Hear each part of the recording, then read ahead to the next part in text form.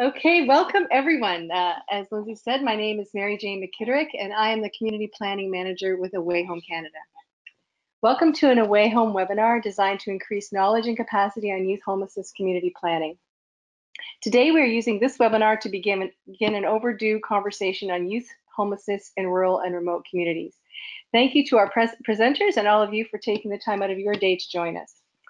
I'd also like to acknowledge that this series is in partnership with the COH, or the Canadian Observatory on Homelessness. A special thank you to Naveen and Lindsay from the COH today for all your support in setting up and running of these webinars.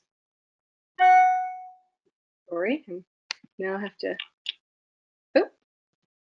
there, just getting used to that. Okay, Away Home Canada is a national coalition of partners that are dedicated to preventing and ending youth homelessness in Canada.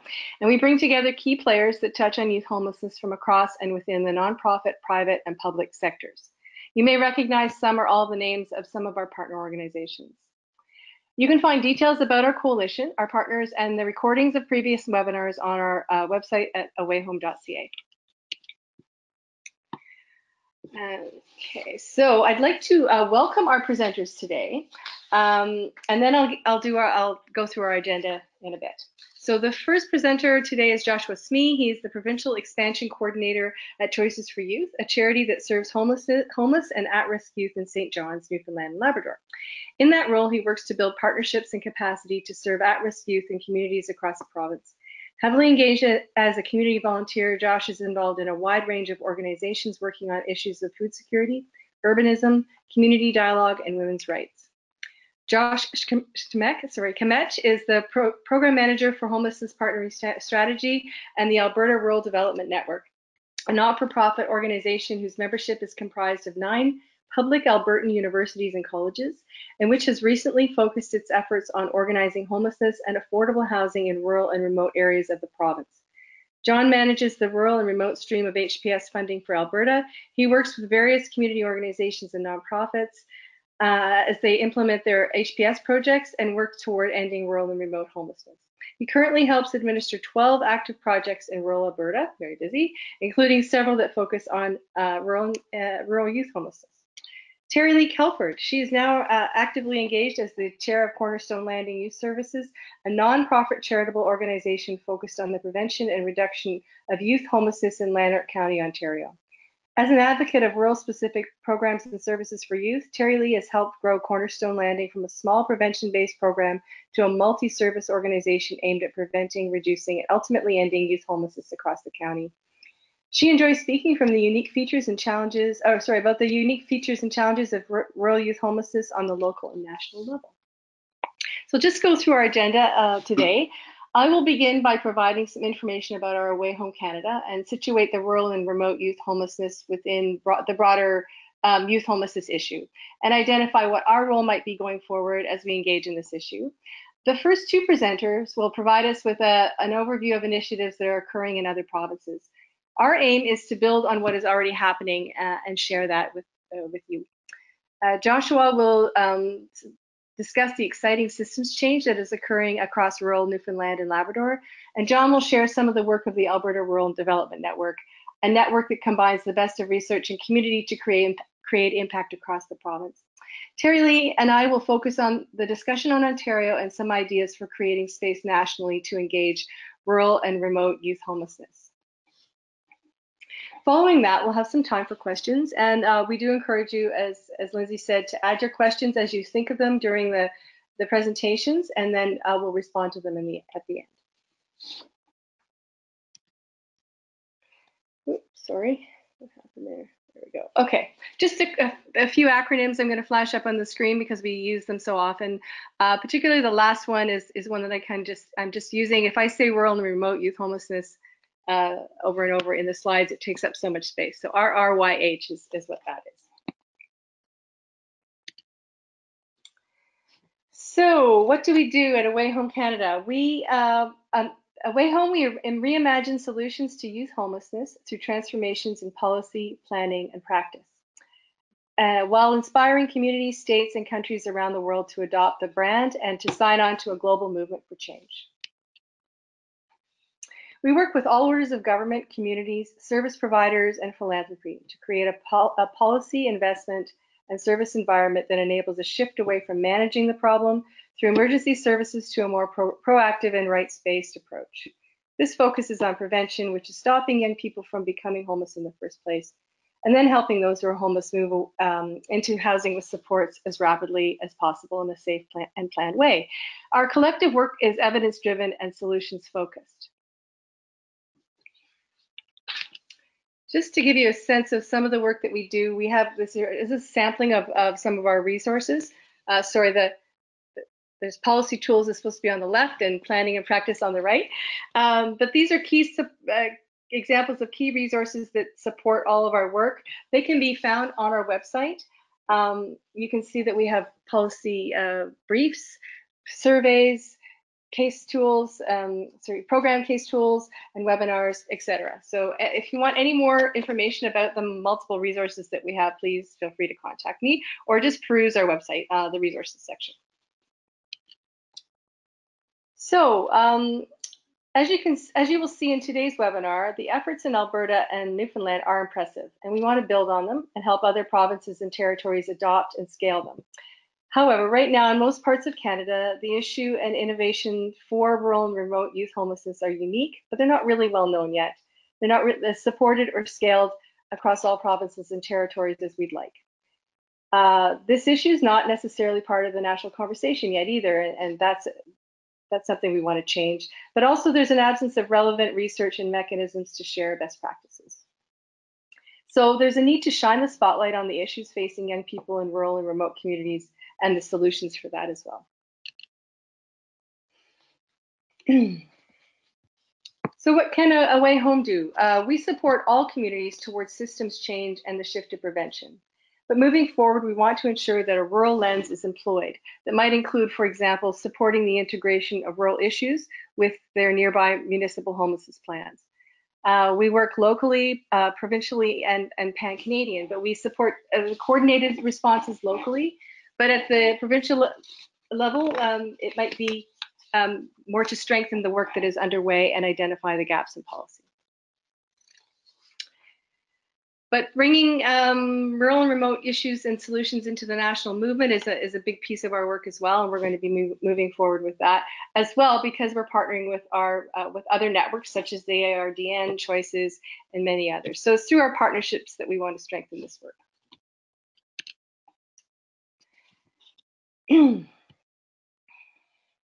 At A Way Home, we also promote and value partnerships between the homelessness sector and research institutions. So an example of this is the work between the COH, or the Canadian Observatory on Homelessness, and A Way Home Canada to co-create a research agenda. Some of the things that are seen here as examples of a research agenda are also seen in the previous slides on resources. But point-in-time toolkits, for example, definitions of youth homelessness, a national survey, our policy briefs, program model case studies such as Housing First for Youth. Some of the work that is still yet to come will be on prevention and cost effectiveness. We also have another good example story of our data-driven solution is the Youth Assessment and Prioritization Tool. So the YAP tool is an innovation in helping youth homelessness program or a system of care gain a greater understanding of where, sorry, my phone's going off. Gain a greater understanding of where youth is on their road to experiencing long-term homelessness. So this tool is really important because it assists in the prioritization of youth for programs and services that best fit them. The tool has two parts. It includes a pre-screen and a more strength-based interview. It's designed to inform 5 narrative domains focusing on life areas such as housing needs, social networks, health and wellness, etc. So it's free. We have a lot of trainer certification, and I really invite you to contact us for more information on the app tool. Now, I'm very pleased, though, to introduce our speakers, Joshua Smee from Choices for Youth and John Schmeck from the Alberta Rural Development Network, who will share some of the impressive systems change work that they are doing. This purpose, as I've mentioned, is to share some innovations in these provinces so that we can build on this work and catalyze it in other provinces and territories. Following them, Terry Lee and I will focus on Ontario and discuss how we can build on their work. We'll discuss the development of a network to support and scale rural and remote innovation in Ontario. But though we are focusing on Ontario in this discussion, what we're saying really pertains to every province and territory in Canada. So those who are listening, please consider how this might work for you and reach out to us to explore this further. So Josh, please take it away. Thank you so much. Hi, everyone from sunny St. John's. I think what I'll do today is this is going to be a bit treetops because one of the things that's happening here in Newfoundland and Labrador that we're most excited about is some really large scale systems change that we think is going to make a pretty big difference in the lives of rural and remote youth. So I want to give you all a picture of that and how it all stitches together. I spend a fair amount of my time explaining that within my own province. So I will give you a quick intro to choices and a bit of context on what's happening. And I do want to tell you a little bit about the process that we've been going through to engage the community on this. I've spent much of the last 18 months reaching out to young people, to service providers, to government on these issues, and give you a sense of what lessons learned and next steps we've come up with. So just a little bit of a picture of choices for folks who don't know who we are. We were founded in 1990 after the Mount Cashel orphanage scandal, which some might be familiar with. It largely kicked off years of sexual abuse scandals in the Catholic Church. But here there was a large orphanage that suddenly closed, rendering many youth homeless. We're now one of the larger nonprofits in the province, around 130 staff, upwards of 1,200 young people each year, which in a province of 500,000 is quite a lot.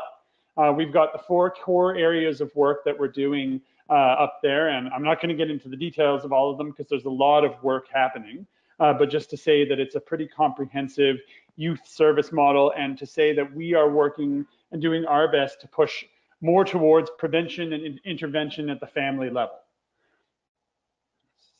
There we go. Again, a little bit more context here, just so you know, our population is primarily ages 16 to 29. Within that, the vast majority would be 16 to 25-year-olds. If you come to us and you're 26 or 27, we're largely trying to figure out what kind of supports you'll have when you enter into the quote-unquote adult system. Those are some of the common challenges we'd see. I'm sure they're familiar for anyone working in this field. You know, I would say the vast majority of the youth who we'd work with have multiple overlapping challenges, and certainly well over 70% of them would have been through the child intervention system, for example. So there are definitely some complex needs at work here. And I will just give you a quick sense of our programs. We do a lot of family reconnect work, intervention with young mothers. We have an increasing focus on social enterprise, and CESP, sorry for the acronym, stands for Centralized Employment Support Programs, so providing wraparound supports for young people in employment. We operate shelter and outreach services, and we operate a number of different housing options from supportive to scattered site. What I'm really here to talk to you about, though, is how we're fitting into the provincial dialogue. This is a new space for us. We are a St. John's-based organization. For anyone who's familiar with Newfoundland and Labrador, you'd understand St. John's is in the extreme east of the province, quite far away from many of the province's communities. It's the only large city. We have about 200,000 people. The next biggest town or next biggest city in the province is about 25,000. And up until now, we've only been active within the city, but we are already effectively serving the entire province. So we see a substantial proportion of our young people who come through our doors are from well outside of St. John's. They could be from anywhere on the island and in the Labrador portion of the province. So we operate, for example, the only youth shelter in the entire province. So if you ended up homeless in Labrador City, if nothing else could be found for you, you might be put on a plane and flown down to St. John's to access one of those shelter beds. So we are, by default almost, at provincial scope. But at the same time, we have a recognition that that's not working for many of these young people who are cutting themselves off from their support systems and their home environments. So our commitment at a program level is to be active ourselves at 6 sites around the province by 2020. We're also pretty active in the policy space because what we've been learning as we work towards our own expansion is also a really important part of the conversation as we advocate for there to be a written plan for youth homelessness in our province. So I do want to give you a sense of where systems change here is coming from, because I think it's a really unique time in Newfoundland right now, and that's going to have some huge impacts on youth. So towards recovery, this was a report from an all-party committee on mental health that was adopted in its entirety by our current government and is essentially tearing apart and rebuilding our entire mental health and addiction system in what I would say is a very positive way. Much more distribution of services to smaller communities in particular, and a focus on integrated service delivery for youth. And that's where we're fitting in quite a bit. At the same time, we had a Premier's task force on educational outcomes that recommended many of the same things. The education system has sometimes struggled to integrate supports from outside social service agencies, but the report basically said if we want better educational outcomes for our youth, we need to see to what's happening in their lives after 3 p.m. And provide those wraparound supports that young people need. At the same time, we've also just had a new Children, Youth and Families Act. So that replaced earlier child welfare legislation that had been extremely restrictive about the mandate of that system, and largely eliminated its role in preventative programming. That is moving now.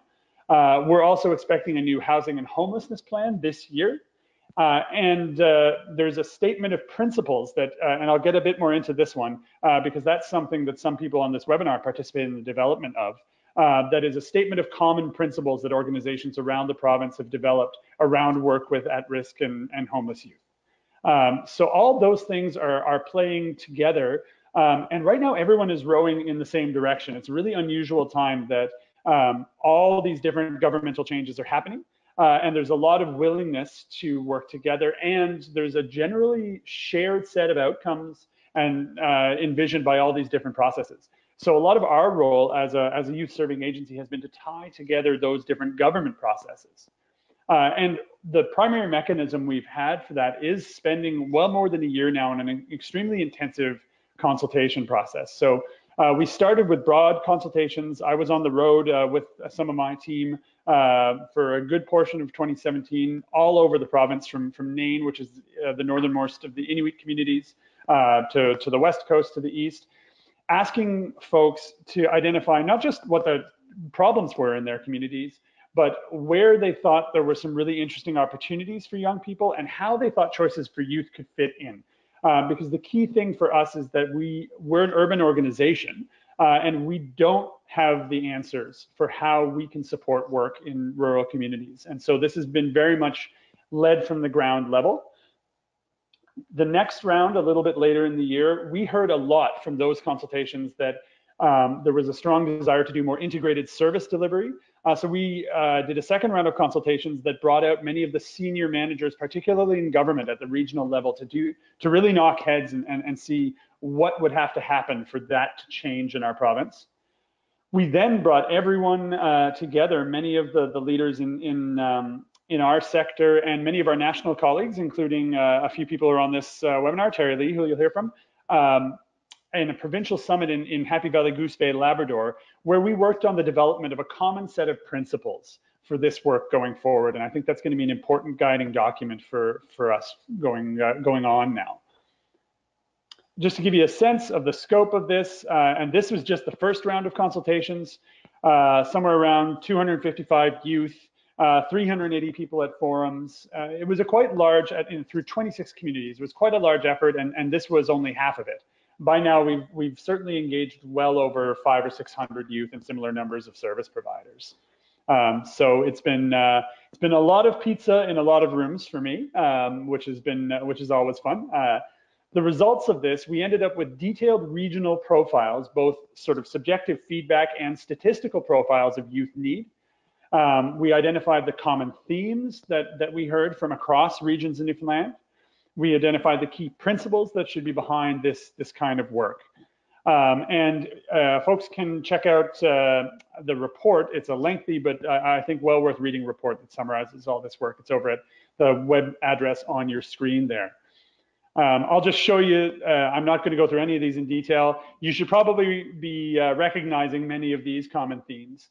There's some really interesting ones, though. A couple I do want to point out. One that came out loud and clear was connection to land and to place. So one of the things that was interesting in Newfoundland talking to rural youth in particular, is that they said much the same thing. Rural settler youth said much the same thing as rural Indigenous youth did about how much access to land mattered. And the conversation around land-based programming in our province has largely been around Indigenous issues, but we think there's a real place for non-Indigenous organizations serving rural populations to learn from the programs that Indigenous groups are already doing. I just wanted to flag that one. I think it was really interesting. A few other common themes that came up. The real need for more supported employment opportunities. That shouldn't be news for many of us working in rural and remote homelessness, and the many opportunities for integrated services.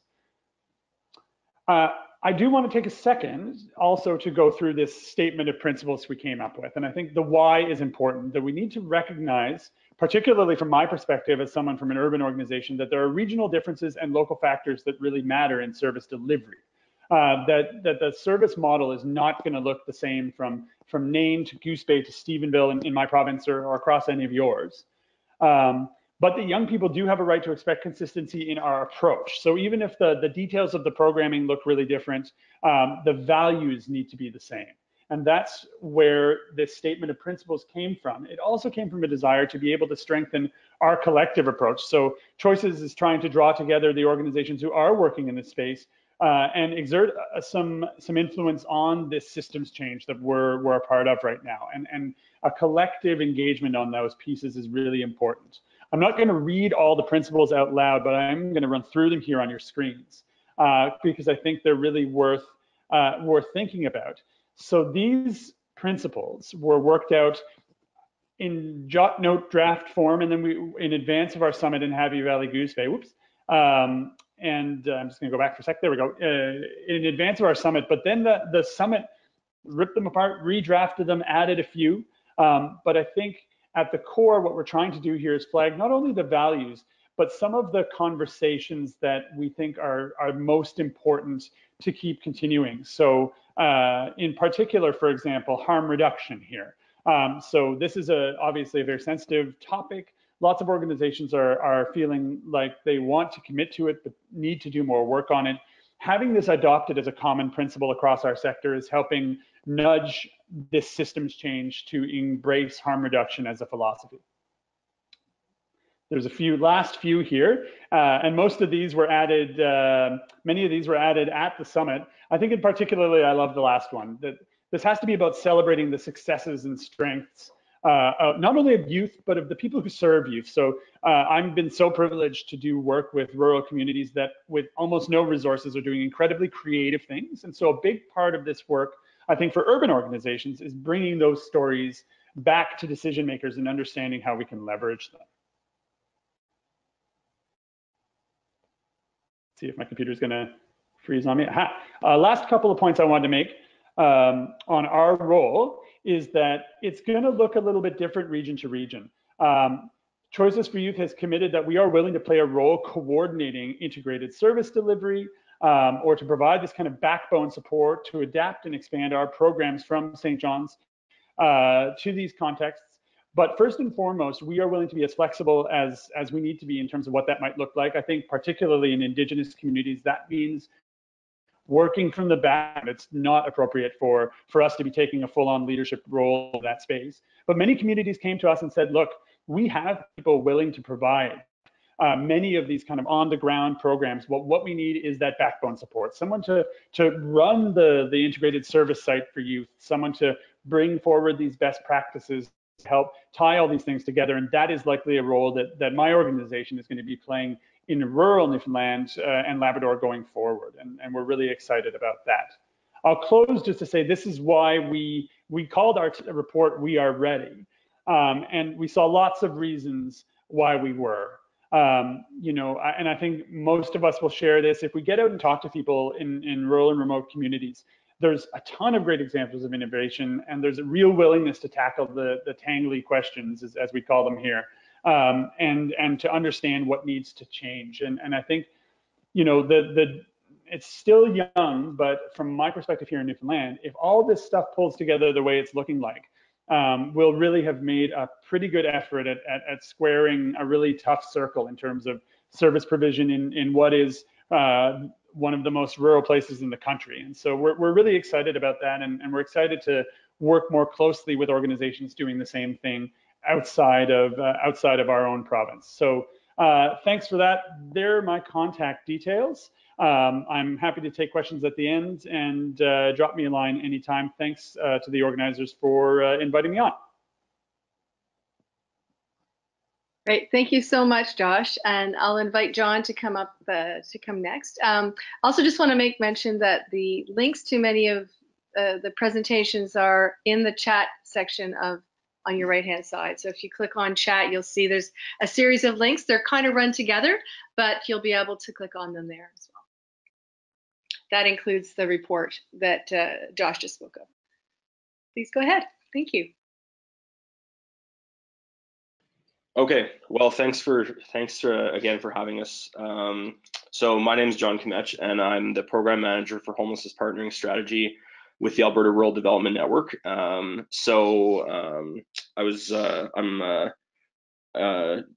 Josh is a bit of a tough act to follow. I think what they're doing in Newfoundland is fantastic, and it's really great to see a province-wide effort on this. We're currently a much smaller organization than Choices for Youth, but I think I'm going to be showing some of the work and the successes that we're having in Alberta. I just want to start off by saying that I'm by no means an expert on the issue of youth homelessness in rural and remote communities or in Alberta. I work with the experts, and I provide them with support in what they're doing on the front line. And so I'm going to be showcasing some of the work that they're doing today that I've been helping them out with, as well as some of the work that we're doing in order to get more information on rural and remote homelessness generally, as well as specifically youth homelessness.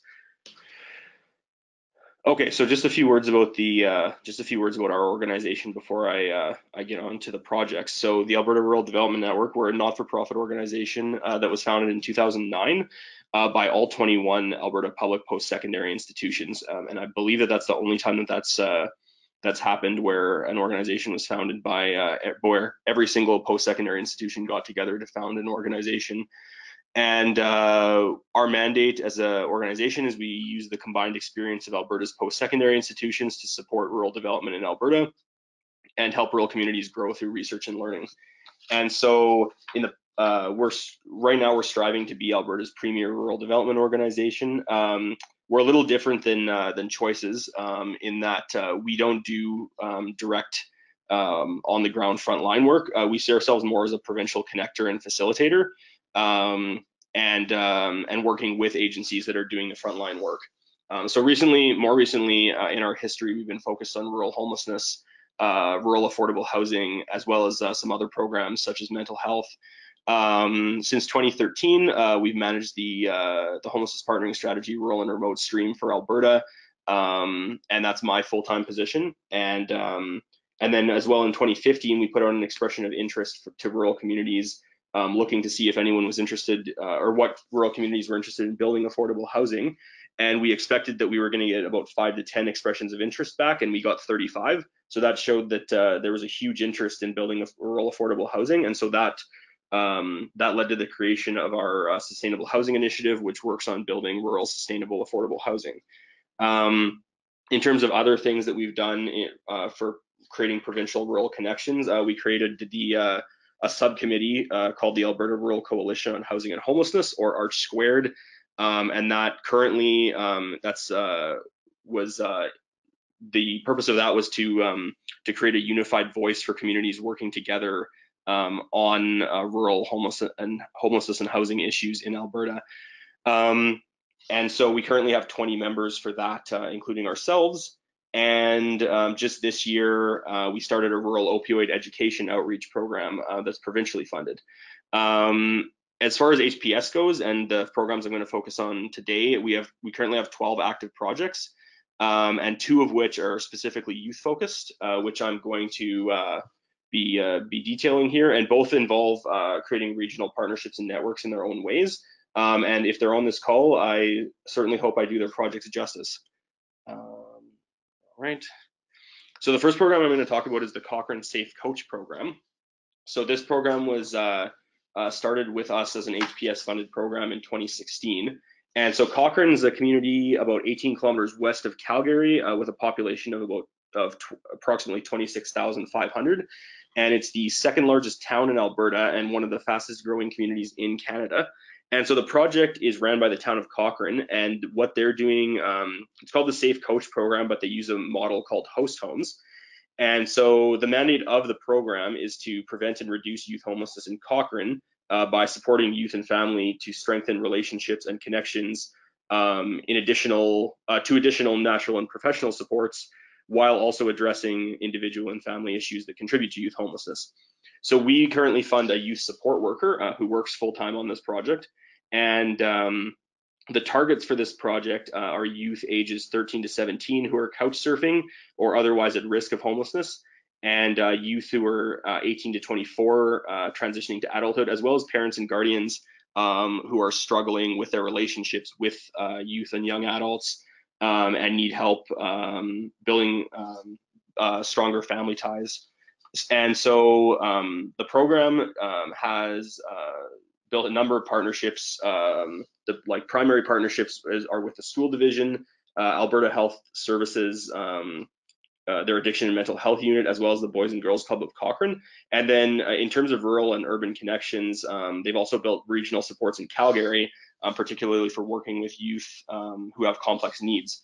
So what they do for the host homes project is it's really it's effectively a transitional housing model where youth are assessed for risk of temporary and chronic homelessness, including length of time couch surfing, the reasons that they're at risk of homelessness, and the safety concerns. And then parents and guardians are worked with for consent and assessment with permission from youth. And they also work with child and family services when protection issues are identified. But the host home model itself works on the basis of adults who are in the community who've been screened, who effectively provide a transitional shelter for youth who are working with the Safe Coach program. So youth are placed with host family for several days, several weeks, depending on the need and engagement that they have with the program. And the project is, the placement is intentionally temporary and transitional. So the goal of the project is, or the goal of working with the youth is reunification with family whenever possible. And for adult youth, it's transitioning to functional adulthood. So there's a lot of benefits to this model. I'm going to go through both benefits and the challenges that they've had since they've started and what they've learned. And so the benefits to the model are that it provides safe shelter for youth. A lot of rural communities don't have emergency shelter or transitional housing necessarily available. It also provides time and space for them to slow things down with for youth who are in conflict with their parents or their family, and also gives youth an opportunity to test being out of the home in a safer context. So the challenges that they've had with the host home model and things that they've learned, they have found that recruitment for the host homes is particularly challenging.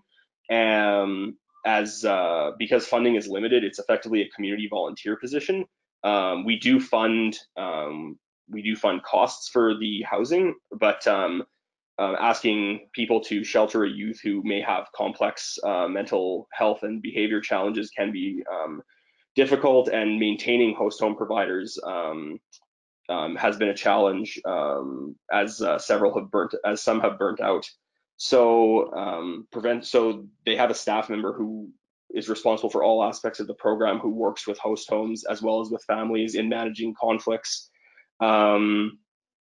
between both families, the youth, and the host homes. But maintaining positive relationships between everyone involved has been a challenge. So a few of the things they've learned from this is that assessing couch surfing, they really need to assess couch surfing situations for safety and suitability to reduce the need for host homes, as well as reducing placement length in the host homes from up to 3 months agreements to contracts that extend for much shorter times, for sometimes days or up to 1 week at a time, and with clear expectations for extensions. So just recently in June 2018, they started an emergency apartment unit that was designed to meet a range of emergency and transitional shelter needs in the community. And youth access to that is dependent on the ability to live independently and responsibly. And one youth has been placed to date, as it's just a brand new program that started this summer. But they've also been exploring alternate options to transitional and supportive housing needs, including the possibility of a rental home with a supportive roommate model for more mature youth. But they require funding for operational costs. So what they mentioned to me in coming into this webinar was that their hope is to partner with other initiatives regionally to provide shelter and housing to vulnerable populations to better address the range of different shelter and support needs for youth. And so the next program I'm going to talk about is the Camrose Open Door Association. So this is a new project for us.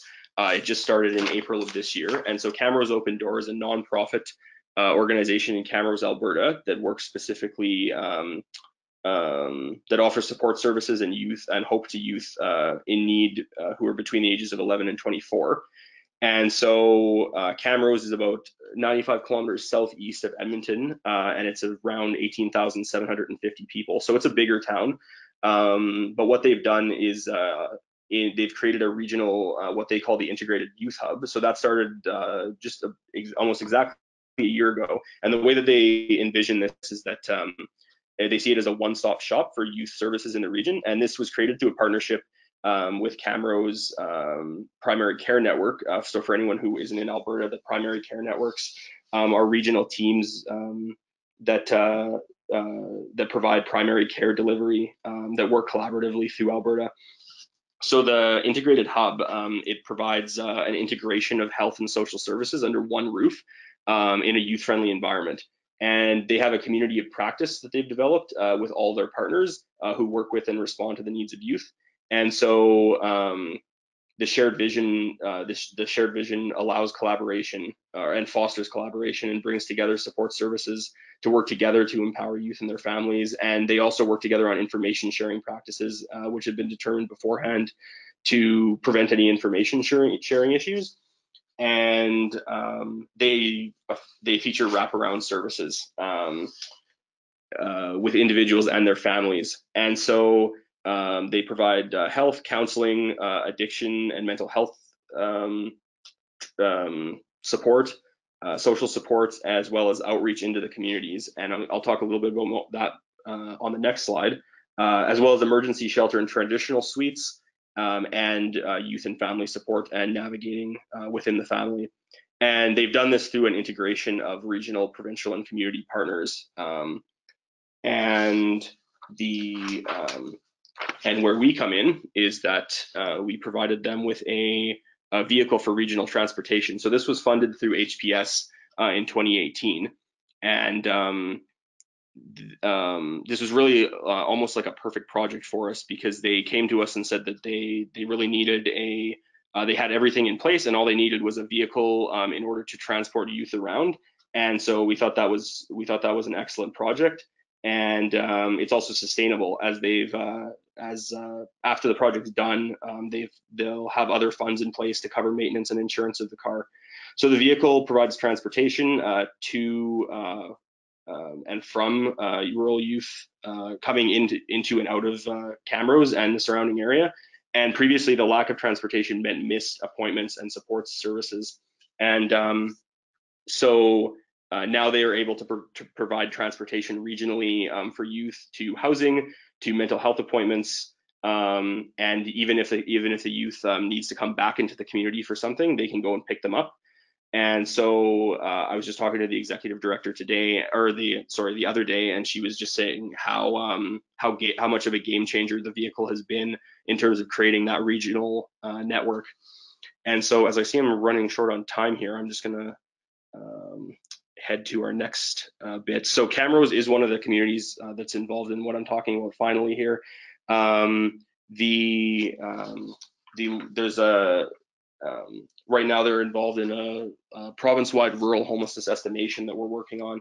And so there's extremely limited data on rural homelessness, and this is something that we've been working on for the last little while. We kept hearing from communities that they knew that they knew anecdotally that there was a huge homelessness issue and in their community, but they really had no way of showing and finding the data on it. So in the fall of 2016, we started talking about what we could do on this. And so we thought that we could produce a guide of best practices on how to best do rural homelessness estimation counts. And so we got a grant from HPS Innovative Solutions to Homelessness, a micro grant. And so when our research and strategy manager was looking at this, he was only able to find 3 published counts across North America of rural homelessness. And we've since found that there have been more, but that speaks to the difficulty of finding any hard data on this. And since youth homelessness is an even more specific area, there's even less data available on that. And so the guide was written and published in 2017. The method involves conducting surveys in service agencies rather than the standard point in time count method of volunteers going out through the community and surveying people. And this addresses some of the issues that doing point in time counts in rural communities have due to more people being considered hidden homeless or provisionally accommodated based on the COH, the national definition of homelessness. As well, the survey also helps assess what services people are using and what services they're looking for in the community. So that's an added bonus for rural service providers. And the guide uses a unique identifier created for specifically for it that both protects privacy and prevents double counting between agencies. And this is intended to be a living document that we're going to be updating every few years as it keeps being used and we increase our knowledge. So for anyone who wants, whoever's listening, who's interested in this, it's free to download on our website at ardn.ca in both English and French. The guide itself was piloted for the first time by the Mountain Rose Women's Shelter Association in Rocky Mountain House, about an hour and a half southwest of Edmonton. And that happened in September 2017. And what was unique about what they did was they did a standard point in time count alongside our estimation guide methodology. And the point in time count ran 2 days where they had volunteers going out, and the estimation period where they were conducting surveys in the service agencies in the county was open for 2 weeks. So for the standard point in time count, they put in over 700 volunteer hours, and they ended up getting snowed out, as is possible in Alberta in September. And they only got 11 surveys conducted with volunteers walking around the county, and they only found 2 people who were homeless or had unstable housing. With the estimation guide, they got 57 surveys done in service agencies and 44 people identified as having an unstable housing situation for a total of 46 people. And so there's a lot that we learned from that, the initial pilot, and that only 5 agencies participated in the pilot out of 10 in the county, and only two of those 2 agencies got surveys in, and the vast majority of the clients came from a single agency. So this was still a significant underestimation that we think, and this was only for one county in the province, and I believe there's around 60 or 70 counties. So it showed us that both the guide's methodology could work, and that the prevalence of homelessness in rural areas might be a lot bigger than is thought currently. So after that, we started talking about doing a more widespread project, and that's turned into the Alberta Rural Homeless Estimation Project. So we're working on that in conjunction with the Family and Community Support Services Association of Alberta, and they received HPS funding through us to conduct surveys using the guide's methodology in at least 10 communities around the province late last year. And so when we put out the expression of interest for this, we also received huge interest. We were initially only going to be doing it in 10 communities, and we've eventually funded 14, and we've had an additional 6 communities that came on board that were self-funding. So they didn't require funding, but they still wanted to work with us and use our survey and be part of the overall provincial count. And we also have one First Nation, the Kainai First Nation, which is in southern Alberta. They're being funded to do an estimation on the nation through a partnership with the Calgary Homeless Foundation and us. So that's a fairly unique partnership between a First Nation, an urban homelessness agency, and a rural or a rural nonprofit that works on homelessness. So the survey has been converted into an online survey platform, with some communities still using the old school paper method. We have 7 communities that are currently active and are getting surveys in right now, with another group of, I believe, 10 that are starting next week, and the final group starting in November. So by the end of November, we'll have data on homelessness from 21 communities and regions in the province of Alberta. And bringing this back to youth homelessness, we will have a lot more information on the scope of rural youth homelessness in the province, as well as, and I particularly wanted to focus on LGBTQ plus youth in rural communities. So we know that there's been an increased focus in the last few years on providing increased services for LGBT plus youth who are homeless in the cities, but currently there's no data available in rural areas for how many LGBT youth are affected. And this is often in rural areas, there's even fewer supports and even more stigma and negative attitudes against LGBTQ people. So when we were revamping the survey for this project, we spent a lot of time working on the gender and sexual orientation questions to ensure that we're capturing this data. And so we will have more data, will be known on this by the end of the year. And so to close off, I just wanted to say a few words about our upcoming conference. And so if you have not heard of it, we're currently in the midst of planning a national conference on rural and remote housing and homelessness called the Canadian Rural and Remote Housing and Homelessness Symposium. That's happening in Canmore in October 24th to 26th. And we think, as far as we know, it's the first national conference to be dedicated specifically to rural and remote housing and homelessness. And we have a specific content stream focused on rural and remote youth homelessness. And that's actually due mostly to the people on this webinar. Choices for Youth has a session.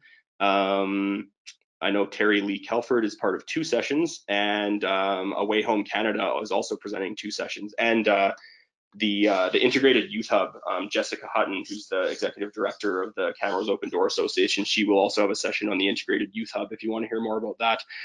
So we have others, a number of other streams and topics focusing on as many different areas that are connected to rural homelessness, as well as we have a stream on rural affordable housing and energy efficiency, and we'll also have sessions on things like connected issues like rural transportation and food security and rural data collection, research, and policy. So the registration deadline for that is it's October 10th. We actually just extended it to October 17th. But if you want more details and the full list of our keynotes and the session schedule for the symposium, that's at crrhh.ca. And I think that's about it for me. I think I'm probably over time, but there's our contact information, and both Cochrane and there's the contact information for Cochrane and Camrose if you're interested in hearing more about those projects, and my contact information for questions about the symposium or anything else I talked about. So thank you, and I look forward to questions. That's fantastic, John. Thanks so much. There's so much there, and you can see the real strength in the work of partnerships with data research, a research institution, and the homelessness sector in Alberta, and how that's playing out for young people or youth homelessness as well. So there's a lot to explore as we go forward over the next few months. Just going to let Terry Lee Kelford talk a little bit more about what we can do in Ontario, or other provinces and territories out there. Please consider as well. I'll let you take it away, Terry Lee. Great.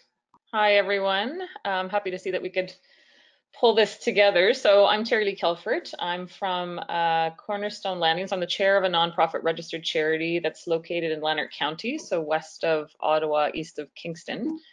Just trying to get my slides changed here. Technical difficulties always apply. There we go. So thanks, John and Josh, for participating in this webinar. That's great. Happy to be speaking at the first Rural National Conference. I'm really excited that you folks are hosting that, John. And Josh, obviously, I was happy to participate in your rural summits that you hosted in Newfoundland and Labrador. So always great to have an excuse to get to St. John's, Newfoundland for sure.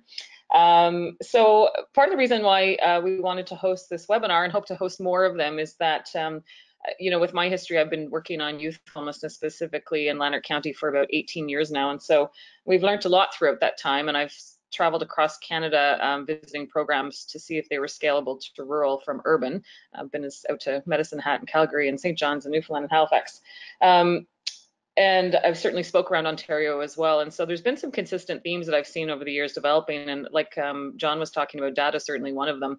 And then also how to scale programs to rural communities like Josh was talking about. So so I've been talking about establishing an Ontario coalition probably for about 2 years now. And there may even be somebody signed on here that I've talked to about that over the years. So I was really grateful when I talked to Melanie Redman, who's CEO for Way Home, who agreed to kind of take this on. And I know Mary Jane keeps reminding me it's for a year at this point, but as a commitment. But we really hope that out of this webinar will come a working group focused on sharing and collaborating on information and programs and ideas across rural communities. So, so that's the point to the webinar and how all of this sort of got pulled together. So I'm not going to talk a lot about Cornerstone Landing Program specifically. I would tell you that we started as a prevention-based program. We've adopted Housing First for Youth. We have had 2 counts now with the 20 week and then just recently a period prevalence count hosted by the county that has shown us to have about a 68% reduction in youth homelessness and unfortunately no reductions in adult homelessness. There is no Cornerstone Landing for adults in our county, unfortunately. So we also were one of 5 communities to work with the Canadian Alliance to End Homelessness to pilot a by name list for youth and for rural. And we're also right now working on asking our local municipalities to consider inclusionary zoning that would allow us to use tiny homes as an emergency host homes type program for emergency housing for youth in Lanark County. So we're partnering with our local college, Algonquin, to build our first tiny homes for that project. So again, not to talk a lot about Cornerstone Landing, but more to focus on the reason why we thought it was important to create some sort of rural network across Ontario.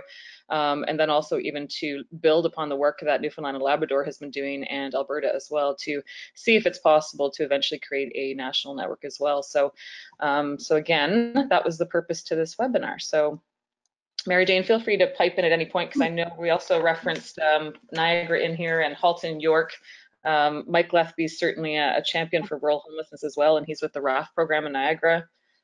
Absolutely, and there's the 360 Kids Night Stop program is like the host homes out in Alberta as well. They're piloting that work.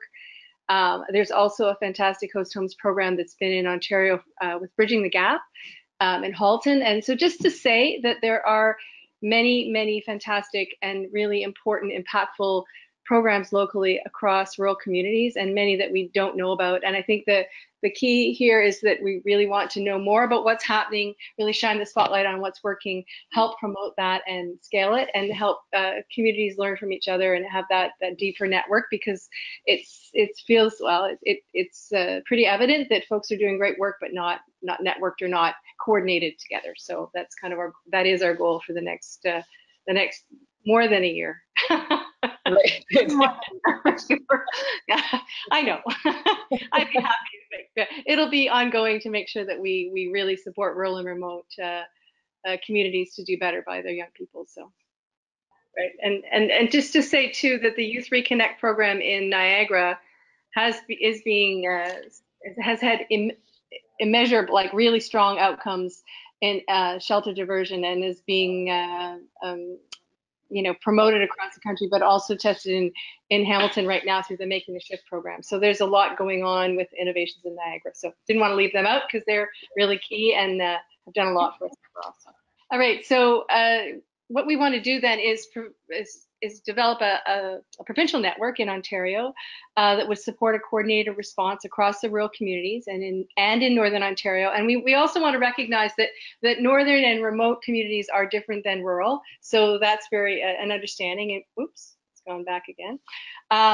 This would support local systems planning and especially the shift from the crisis response to youth homelessness to the prevention as well.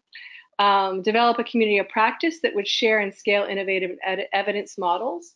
And then, of course, a rural and remote youth homelessness research agenda. So that would be some of the work that would be developed as well. And then, of course, alignment with provincial and federal policy and funding. So those are some of the things that we feel are needed in the province, and then we want to work together to help. Yeah, I think it's especially important to note too that with a national housing strategy for the first time, that it's really perfect timing that rural communities come together to have a more collective and elevated voice when it comes to advocating on a national level for rural specific solutions and funding. Mm-hmm. So I think the timing is perfect. Absolutely. All right, so suggested next steps for Ontario. So we're looking at establishing an Ontario working group supported by Away Home Canada. Thanks again to those lovely folks. And to develop a network governance and set priorities for year one, including establishing communications and knowledge mobilization. So there's a variety of supports that Away Home can offer, which again is the advantage to having these folks willing to support this, which is great. So such as newsletters, webinars, videos, online workspace. And then we also want to provide support for rural remote youth homelessness service providers in terms of content and events at national conferences. Certainly one of the things I've asked people is that when I've spoke to other rural communities in Ontario specifically, I've said, why don't you come to the national events? And so I think the lack of content that's specific to rural seems to be a barrier. So we'd like to increase people's access to those events and increase the content when it comes to rural. So again, we're really happy that ARDN is offering the first national rural conference, which is great. And research is certainly important. I think that ties into data as well. So we want evidence-based programs. It's certainly what's worked for us in Lanark County with Cornerstone Landing, and data ties into that as well. So certainly it was easier for us to start getting funding grants and to talk to our community about how significant this issue was when we actually had numbers and data to back it up. So I think those two tie in together. I would love to see, and certainly I think that's why it's on the slide, an annual provincial summit in Ontario specifically, very similar to what Josh was able to do in Newfoundland and Labrador, which was great. It'd be great to be able to share ideas and programs across the province. I certainly have been invited to speak in various communities around Ontario, so it'd be great to actually hear what other communities are up to as well. And then connections to national and provincial leaders, and that would be both to national organizations like the Canadian Alliance to End Homelessness, Canadian Observatory on Homelessness, Away from Canada, but also I would say political leaders as well in terms of advocating for, again, rural supports and sustainable funding. Over to you, Mary Jane. Okay, thanks. Okay, so just to get a little more specific, some of this is a repeat, but our support to the working group, which would establish a network. Ooh, come back. Come back. Where'd it go? Okay, so our support would be to a working group for the first year to establish an ongoing provincial network. Our support would be we're offering strategic support to the working group.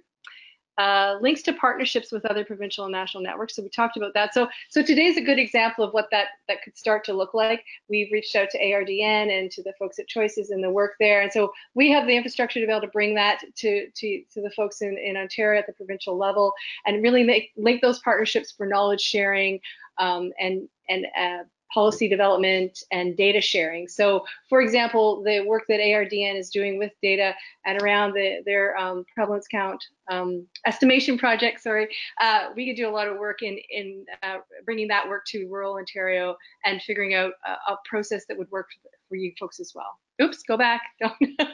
Where is it? Okay. Again, support for communication, knowledge mobilization, we've talked about that. We're really strong in that. I won't get into it too much. Support to help you mobilize or develop a research agenda through our connection with the Canadian Observatory on Homelessness. So again, the work will be done locally and in Ontario, but we can lend support to help figure out what that might look like and bring in some experts to do some work on that if you need.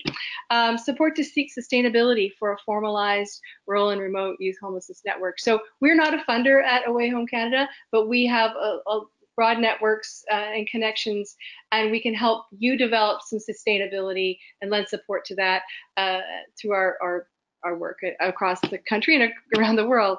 So we're not leading the process. The leadership always comes from the community and from, in this case, the working group and then the network. But we're here to support, catalyze, shine spotlight on that work. On the national platform, we are also very committed to raising the issue of rural and remote youth homelessness nationally, or pan-Canadian. So again, shining the spotlight on the solutions that are working across Canada so that we can share them at spaces like the CAH, but in others as well. Connect rural and remote providers to national, provincial, territorial youth homelessness movement. So the broader youth homelessness movement, it doesn't really have a focus on rural and remote yet, but we'll change that. And create opportunities like we've done today to connect folks up.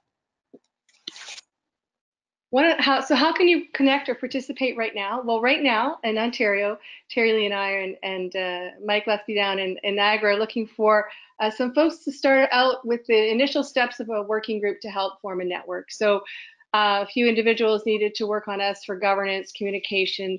We're looking for folks, with some of these qualities and expertise, but just email me and let me know if you're interested, or if you know of somebody in your community that would be ideal for this kind of work, please let me know and I'll reach out to them. So we're looking for a core group to start things off and get some work done.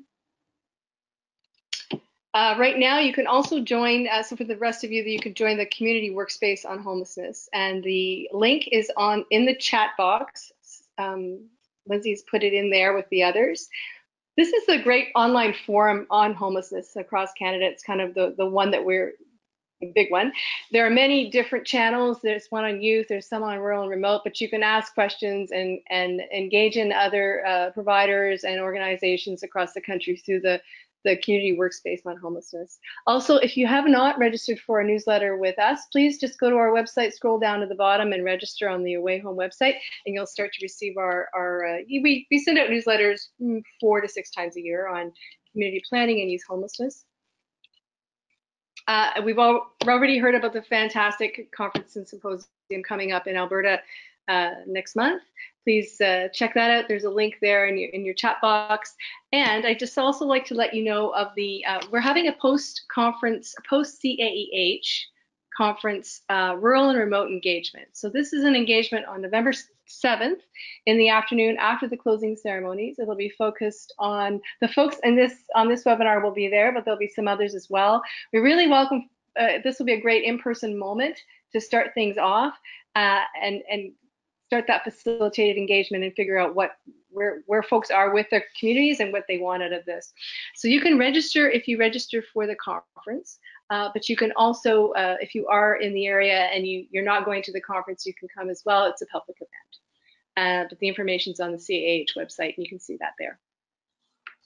So I think we're done, except for the questions. So there's some contact information again for you folks, and I'm going to moderate some questions now. So if you'd like to, I'm going to go back in and check the questions that have already happened, and then we'll start, I'll ask, depending on what the question is, for our presenters to respond to some of this. So I'm going back to, there was one, and so if you have questions now that you'd like to put into the question box, please let us know or put them in there. I'm just sliding down. Okay, and there is one from Adam, and I noticed before that Wally Check was on on this. If you're still there, please feel free to write into Adam from Thunder Bay. He says, having no familiarity with the YAP tool, I'm curious how the YAP compares and contrasts with SPDAT as an intake triage tool. The organization I work with, Urban Abbey, is creating a youth shelter in Thunder Bay. Adam, yes, so the apps tool is complementary to SPDAT. It doesn't replace it. It works, but it's very specific for the needs of young people. It's a strengths-based tool, and it works towards, it drives towards prevention supports. So rather than driving towards housing first specifically, it has the capacity to support the service provider to find out more about what the young person needs in terms of other things as well. So for example, prevention. So it's able to assess risk for that. it uses a developmental lens, so it identifies the supports that young people need more effectively. But it's not meant to replace other tools that you're using. But what I would suggest, though, is if you contact me and we can set up a call and have a chat about that. And I also can share the tool with you or with anyone else wants to, and we can have a bit of an introduction to it and see if it works for your community and for your service provision. The other thing it's very effective for is if you're working with a system of care. So it's effective for a program, but it also works to bring together a whole community to provide a system of care services towards for young people. So that's kind of overall what it is, but I think the big thing is it complements the SPDAT tool as opposed to replacing it. And if Wally's on there, he can type in an answer, and if there's anyone else, feel free to type in some response to that too. So let's see. So are there any other copy of the slides? Yes. LMIX has, I'm going to direct this towards Josh, if possible, or if anyone else would like to pick this one up. This is a really good question. Many homeless are Indigenous. There is an obvious reason for that. First Nations do not have enough land and related resources to house their people. That fact suggests a basis on which to minimize Native youth becoming homeless. Put more land and resources under First Nations control. Now, my question is, what work is being done or should be done to coordinate such an approach with First Nations communities? Josh, because you've done some work there, I'm wondering if you could respond to this question.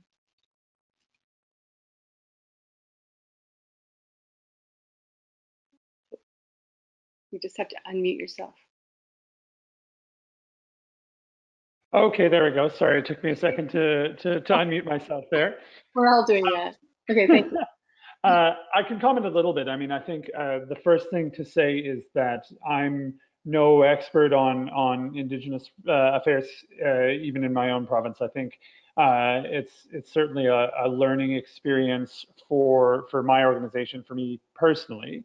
I will say that's absolutely I think that's absolutely an important point to make, and we do see.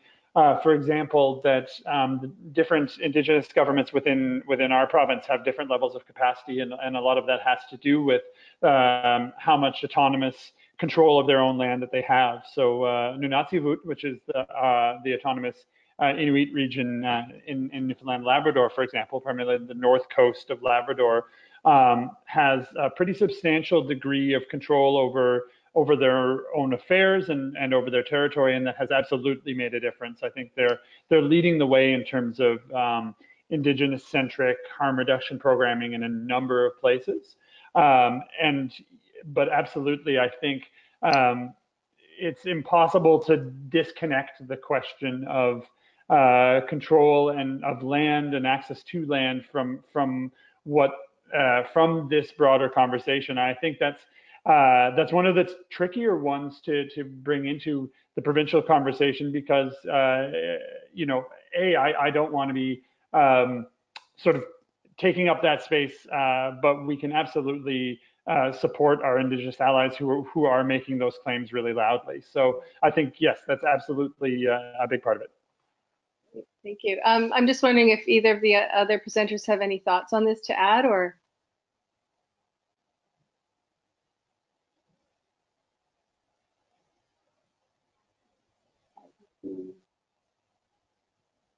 Probably no. Okay, great. So that's a fantastic answer. Thank you, Josh. I think this is part of the process in Canada now too. We have truth and reconciliation is a long process, and the allyship is key, and it's something that we just have to engage in at every level, and it's ongoing, and we have to learn from Indigenous communities. They have the answers for us, so that's something, but it's our part to make sure that there's space opened up at every process for that to happen. So I actually have something to add quickly. I couldn't figure out how to unmute.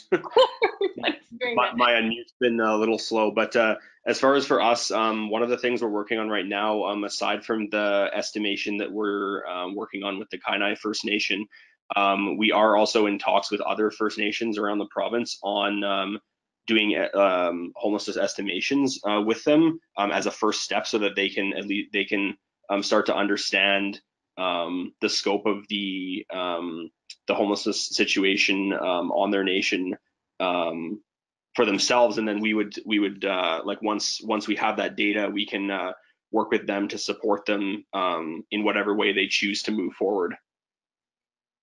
Fantastic, thank you. So you're saying that the estimation project is really like giving you an opening to have those conversations. So that's something that I find is interesting about data. It often opens up, it provides an interesting way to start conversations. So.